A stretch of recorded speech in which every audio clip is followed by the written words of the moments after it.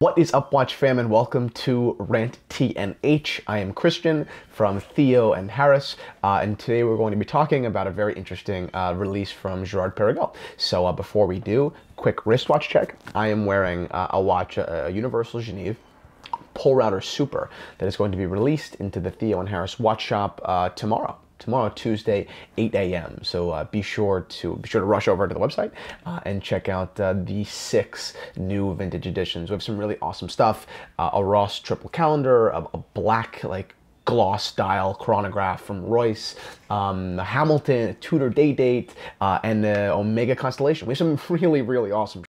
But I'm super excited. Oh, a shirt watch check too, if that's a thing. Of course it's not. I'm wearing a T&H sweatshirt designed by our own editor, Anna. This is the Genta T or Genta sweatshirt. It's the Pole Router, the Royal Oak, and the Nautilus. So it's really cool. Anyway, let's get into today's episode. Okay, so just the other day, maybe last week, Girard-Perregaux released the new versions of their Laureato. I believe that's how it's pronounced, which is a funny word. It almost sounds like origato. You know, it doesn't sound like it's Swiss. Laureato. You know, I don't know. I don't really care for the word very much. But we'll get into the brand first. We'll go into the history of Laureato and now to what they've most recently done, and then I'll give you my analysis. So Girard-Perregaux, classic Swiss manufacturer that has had a really hard time. At least I think. As someone who deals in the vintage market very heavily, I think that the Girard-Perregaux brand days are past. As most brands are. Most brands had their glory days already, and they're just trying to, live up to that again. So they're not like the loser of the group. They're just, I feel like they're models. They're old Seawolves and they're old Gyromatics. They're kind of over. Even then, those watches aren't so highly valued. I typically stay away from them because they just don't demand. They just don't have much market demand. People don't look at a Girard-Perregaux, as I see it anecdotally, as someone who deals in vintage watches. I don't see people dying over Girard-Perregaux. They just don't. I've sold a couple Seawolves, a couple Gyromatics, but it's really nothing to write home about. So that's an interesting idea. It's this middle-of-the-line brand that produced very, good, very high-quality watches, but somehow they don't get the recognition that they might deserve. So now, fast forward, 30, 40, way more than that years, and they're releasing this Laureato. The Laureato was originally released in the 70s as a quartz chronometer, I believe, and then again in the 90s with a mechanical mechanism. It's an oddball watch. If you look at it, and here's a vintage photo of the vintage Laureatos, which I've actually never seen in real life, it reminds you of one of the day dates. Reference 1831 from the Philips Rolex day date auction, which was, by the way, one of my favorite auctions of all time. It has that really weird, just brick kind of case. I don't know, it was a funky watch.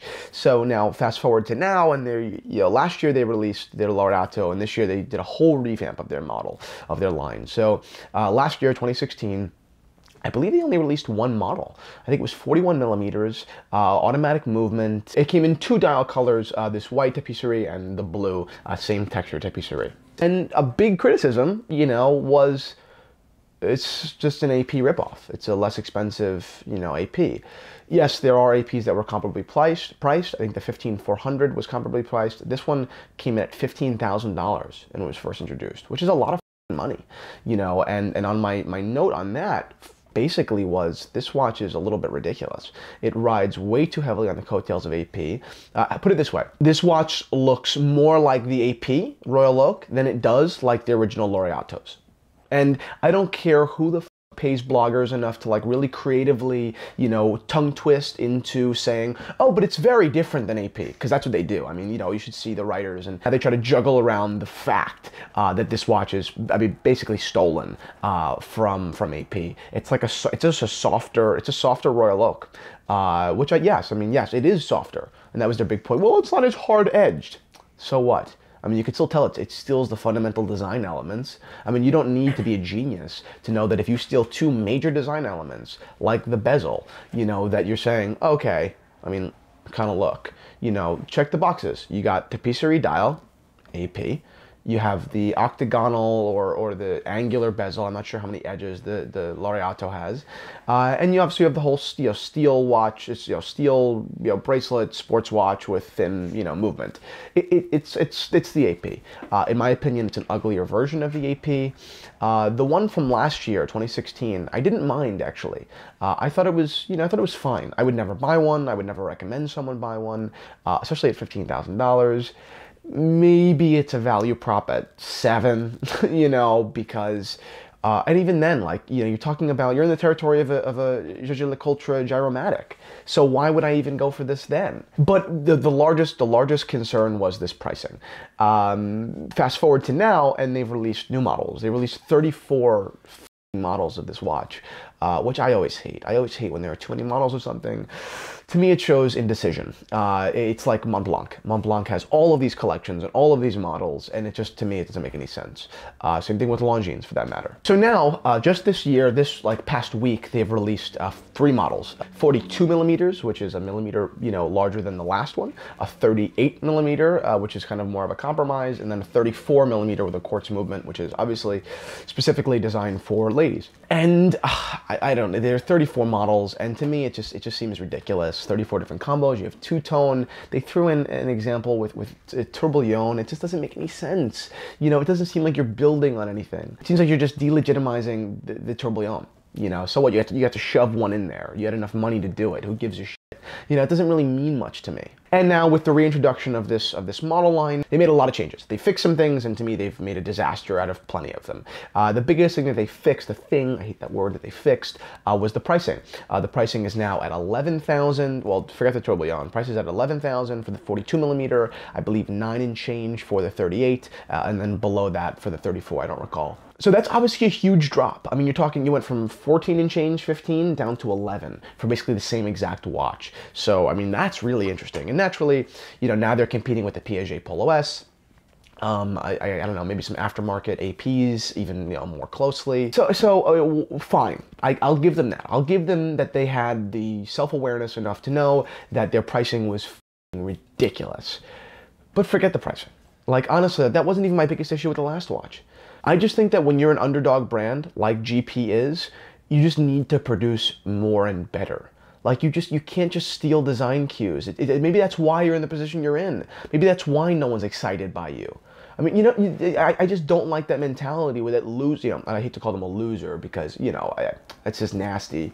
But next to larger brands like Rolex and AP, and many other brands, you're a loser. I mean, no one really cares about you. More people, I bet, know Baume Mercier, than they know GP. And Baume Mercier, although have done some really cool things, certainly isn't a top tier, known brand and regarded brand. Okay, so let's talk about some of the cues that offend me. That piss me off. A watch surely doesn't offend me, but some of the things that piss me off.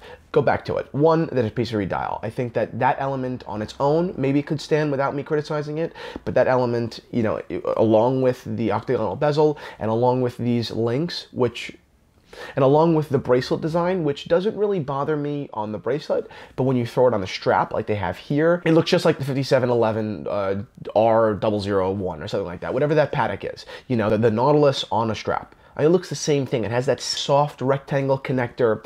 To me, it's like, how many elements can you steal before we're pissed off? And frankly, not only did you steal these elements, but this looks nothing like your original Laureato. Have you taken any design cues from the original?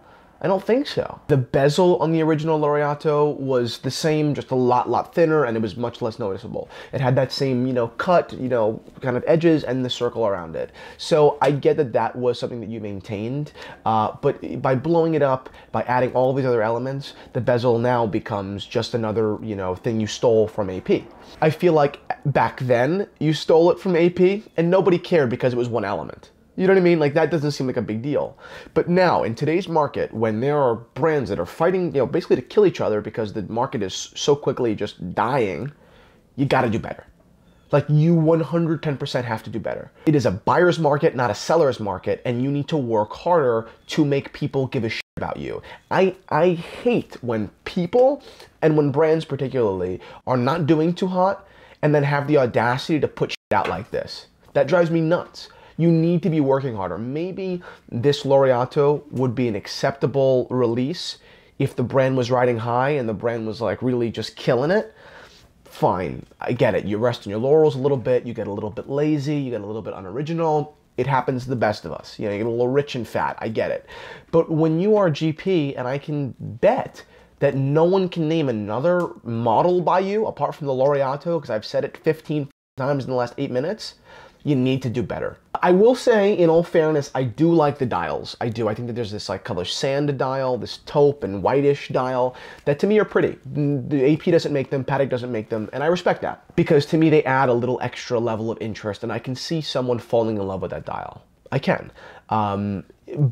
But I would only justify it on a comparably priced sports watch. And that dial may make me choose you or recommend choosing you over an AP, but you're just too damn close. You know, your best element to me is in the wind because of the other things, the other design elements that you've decided to just kind of just steal. You're dealing at a $10,000, $11,000 price range. You gotta do better. One final note to be a little bit more self-aware in respect to selling watches. If GP is going to steal the mass market, the people that don't know anything about watches, the people that won't notice that this looks just like the AP or, you know, a contorted version of the AP with a little bit of Nautilus spiced in, then I'm fine. I get it. But now you better market the shit out of this and you better impress me. Not that you need to impress me, but because I'm going to make another video about this, you know, at the end. I'm going to make another video about this in like 6 months when I reflect on this and say, yep, they up, or actually, hey, they did a good job. So if they're going for mass market, then they better market the hell out of this. They better do an incredible job. They're going up against Piaget. Piaget is doing the same thing.